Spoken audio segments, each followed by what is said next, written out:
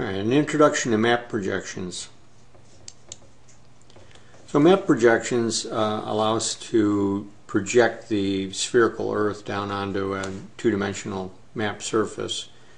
So it helps us to understand how the representation of the sphere can end up on a flat. One of the things is to look at how you're projecting a light ray. So if we project for an infinity, for example, this light ray coming in would make contact with the globe at this location and project down to this point on the map surface. If we use a stereographic projection at the antipode, the opposite pole of where we're making contact with the map, that this location here would be projected down to the same place on the map. And then if we project from the center of the Earth, this location here. So depending on the projection, this location on the map surface will either be represented by this point, or this point.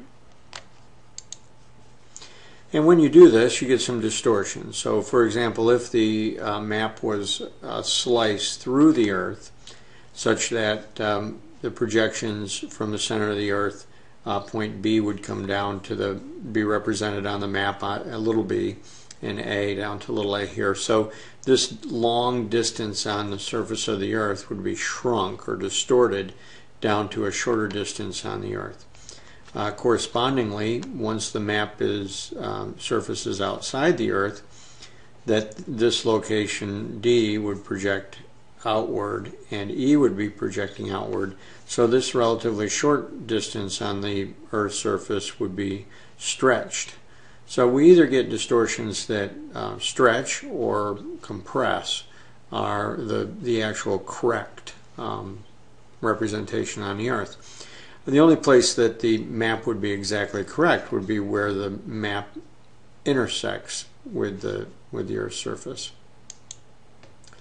And there are many projections that can be used for any one particular area. So for example, this is a Minnesota example, and we've got transverse Mercator, we've got state plane, we've got county coordinate systems. So basically we have a number of different representations about the same area.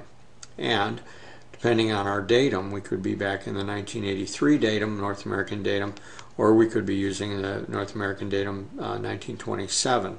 So one particular area could be represented and projected with corresponding distortions in all these different ways.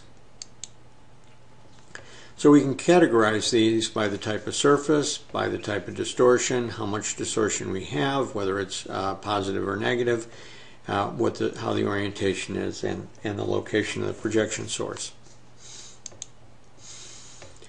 So the surface, cones, cylinders, and planes. So a conic section would be a cone that would make contact with the globe in one location, or if we kind of pushed this cone down inside the Earth, we'd be in contact with two parallels around the Earth.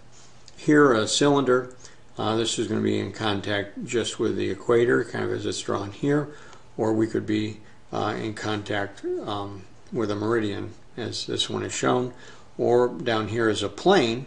This could be a plane that's taking a slice of the Earth, in which case there would be one circle that would be in contact. This area would be above the map, and this area would be below. I'm sorry, this backwards.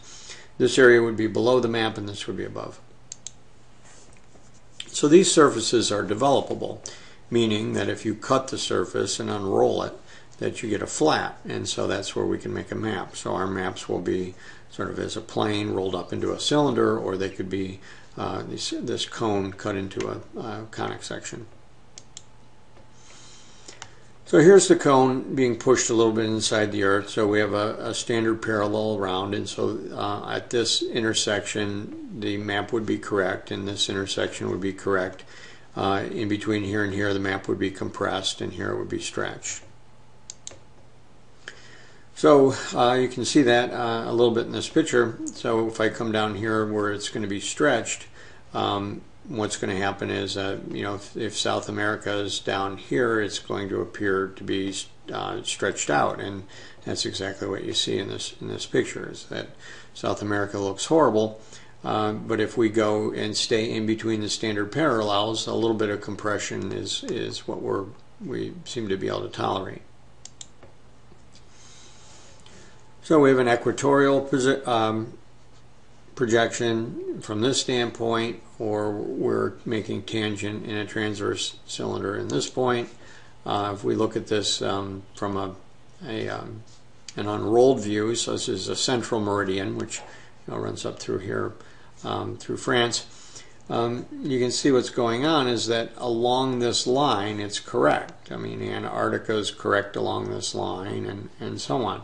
But as you move away very quickly, these become distorted.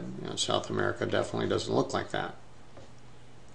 However, this section of Africa looks pretty good, and this section up here looks pretty good. So these distortions can go all kinds of different ways. So this is Greenland projected onto the Earth in sort of a three-dimensional view. And then when we project it flat, we can stretch it this way, we could stretch it north-south, and so on. So all of these represent Greenland, but they all are different projections, which cause us some, depending on what your interest is, to show. Okay, so this varies across the map, and as I've said, it's correct at the intersection points.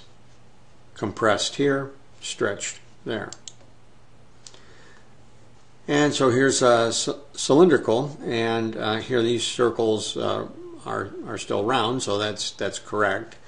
Circles become stretched as you move out. So in this case, our view of right along the equator is pretty correct. However, Greenland is stretched out, and Antarctica, it looks like it's huge, but it's not.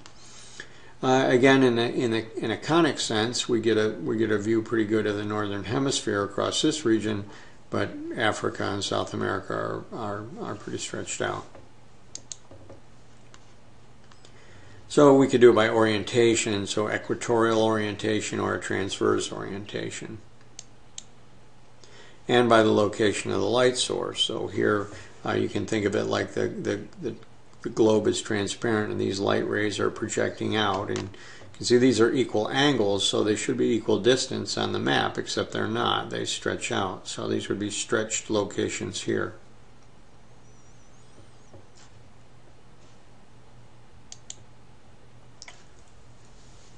Okay, so what type of surface it is, conic, what the size of the shape of the Earth is, the ellipsoid or datum, where do you intersect the ellipsoid, and the location of the origin for projection. So all these are necessary to describe how the map is going to be identified.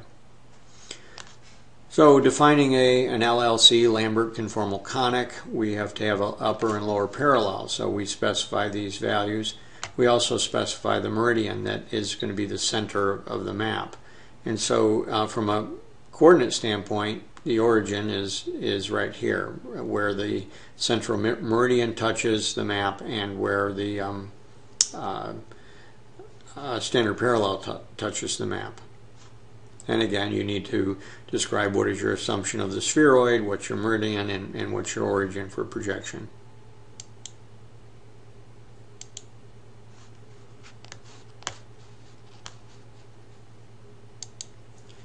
He's faster to